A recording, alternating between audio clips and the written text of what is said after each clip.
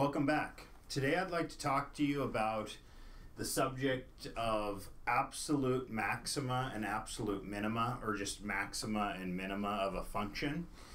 So let's start with this definition, and let me just read it to you and then we'll talk about it a little bit.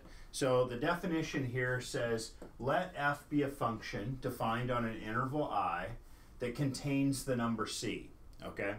And then we call f of c, or the functional value of c, is an absolute maximum of f on I if the functional value at c is greater than or equal to all the other functional values in that interval I around c.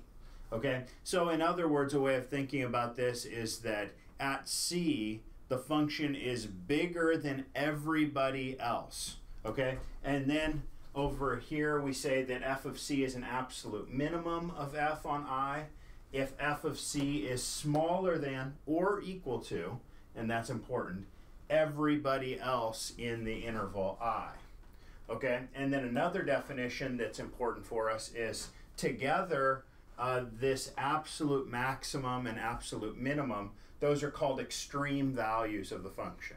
Okay, the very biggest that it could ever be or the very smallest it can ever be. And I think it's fairly clear why this would be important to us in calculus. We care about where things are big. We care about where things are small. We care about where our profits are big. We care about where our costs are small, or where our velocity is big, or different things like this. So we care often about where is something the biggest it could ever be or the smallest it could ever be. And this is the discussion that we want to start today on maxima and minima.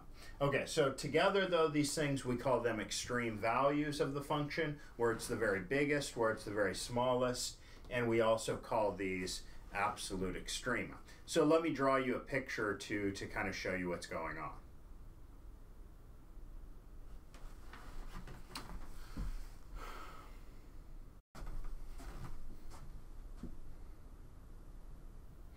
All right, so really what we're looking at here is, let's draw a function. So here's a function. All right, and say that I'm standing at this point on top of this curve. One way of thinking about being at an absolute extrema, and maybe like my little stick figure, maybe not, but he's standing on this curve and he's looking around him, okay? He looks to his left, he looks to his right, he asks the question, am I standing at the highest point on this curve? And so he looks around, he looks left, he looks right, and he discovers, yes, in fact, I am standing at the very highest point on this curve. So no matter which direction he looks, he doesn't see anything that's higher than him, and he concludes that he's standing on an absolute maximum. Okay? So this is an absolute maximum. All right. Similarly, maybe you have another picture where you have a graph and someone's standing down here, and let's say that he can look all around him on this curve and he can see infinitely far on this curve, and he looks, and everywhere he looks things are taller than he is. So no point on that curve is lower than the point that he's standing on. Then if that's the case, then we call that point an absolute minimum. So he's standing on the absolute bottom point of the curve, just as this guy's standing on the absolutely biggest point on the curve. Now, I drew this curve this way for a reason. Well, what about somebody standing right here on this point? What would he say? Well, he would say that right around him, he seems to be at the lowest point. But if he were able to, let's say there's a little guy right here, if he were able to see through the graph, he could see that there are, in fact, points that are lower than him. So he is not standing at an absolute minimum. We have a name for this as well, and we'll talk about it in just a second. That's a local minimum, or a relative minimum. But this guy is, if he could see everywhere on the curve, he can see he's at the very bottom, so he's at the absolute minimum. Okay, not all functions have absolute maxes and absolute mins. Let me show you an example of one. Okay, so let's say we have a curve.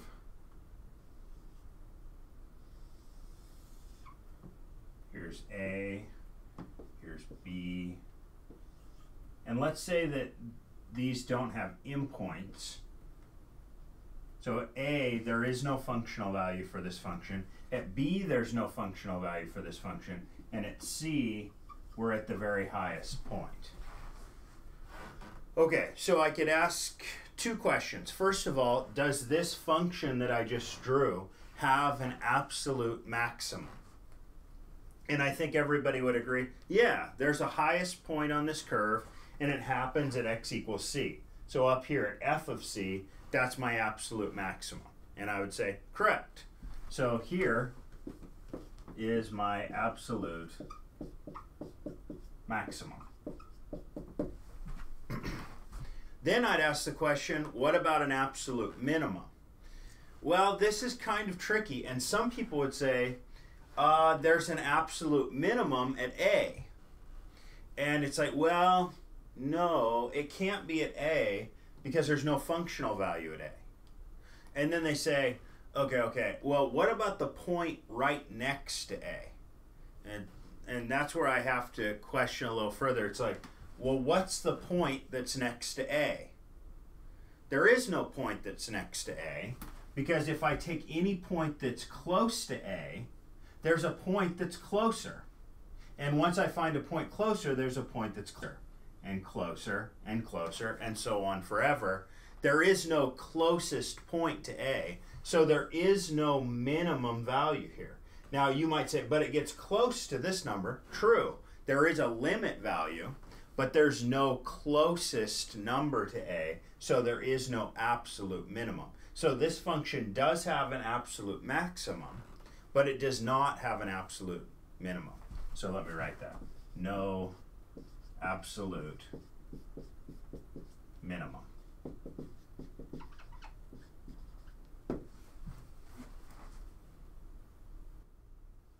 So let's talk about a theorem. This theorem is called the extreme value theorem, and whenever a theorem has a name, you can kind of assume that it's kind of a big deal in mathematics. So let's read the extreme value theorem together and talk about it for a second.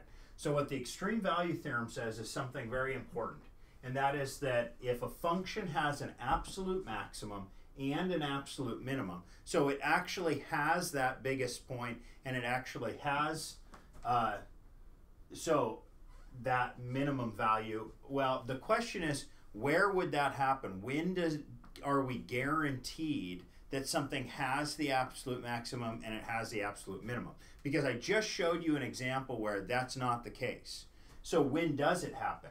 Well, we know it happens if we're on a closed bounded interval from A to B, so the endpoints are included, and it's continuous. So if you have a continuous function on a closed interval, it must have its absolute max, it must have its absolute minimum. And we'll use that later when we're trying to find absolute maxes and mins. If we're dealing with a continuous function over a closed interval, it has to have them. And so then the question is, okay, now that we know it has an absolute max and min, how do we find them? And that's where this next definition is going to help us out a little bit. So we need a new definition. And this definition says, suppose we have a functional value at some point C. So f of C exists, okay?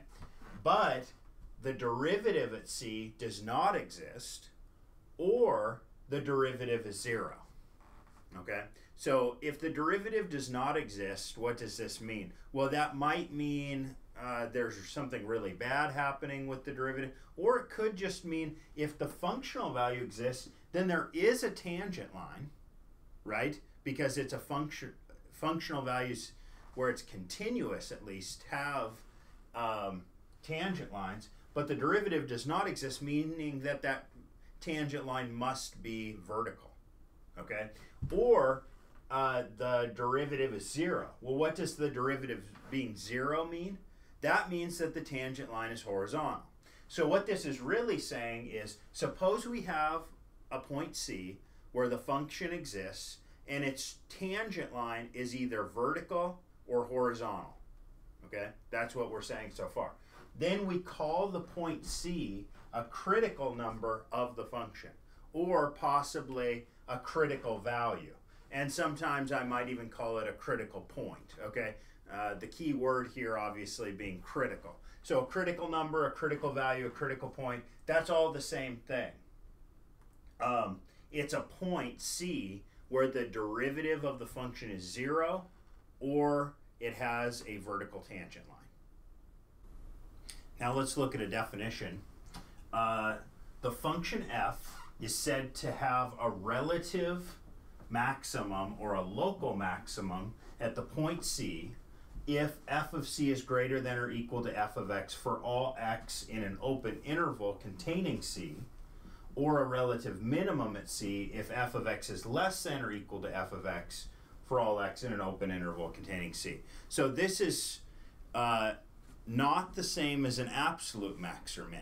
So absolute max or min means you're the very tallest in the world or you're the very lowest in the world.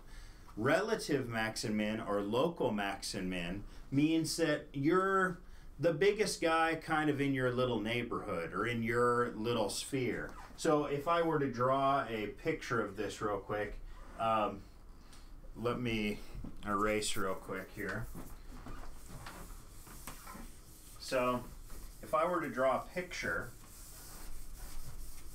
it would look something like this. So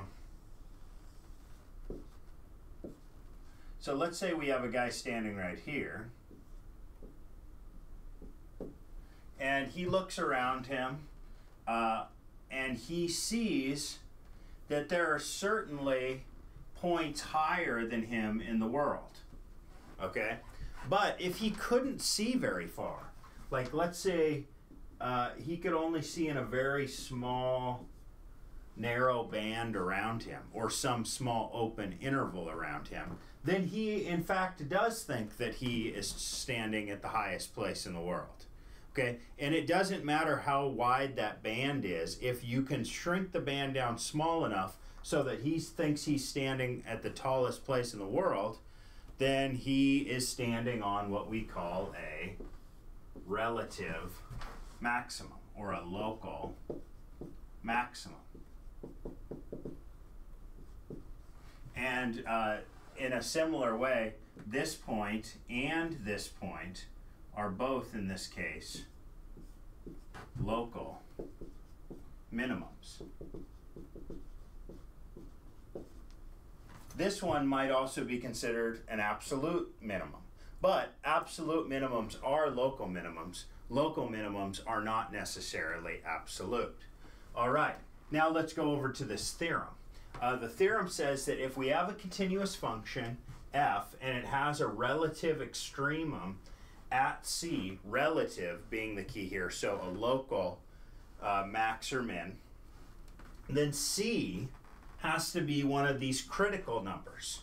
Okay, so if you come over here and you look, what's happening at all these points? They're the tops of hills where it has a horizontal tangent line, or it's the bottom of a hill where there's a horizontal tangent line, or it could possibly have a vertical tangent line in certain situations. So if you have one of these local maxes or local mins, then the place that happened was a critical number. Now, that doesn't mean that every critical number has a local max or min. That is not true. But certainly every relative extremum happens at a critical number. That's going to help us. Okay, The last thing I need to talk about before we start looking at some problems is, where do these absolute maximums and absolute minimums actually happen? Where on the curve, if I want to know what is my absolute maximum or where is my absolute minimum, where do I check? Where do I look? And there's two places where you need to look. If we're dealing on a closed interval of a continuous function, then there's only two places where these things can happen. They can happen at the endpoints of the interval. So if you're dealing with an interval from A to B, it could be A, it could be B. And the second place that it could happen is it could happen at a critical value. So if I wanted to know where are the absolute max and min of a continuous function over a closed interval, then I need to test two things. Both the endpoints to see how big, how small are the functional values of the endpoints, and then I need to test how big and small are the functional value of those critical points. So I need to find the critical points and then test the critical points for their functional value and the endpoints for their functional value. And that's how I find absolute maxes and mins. Let's practice this with some homework problems.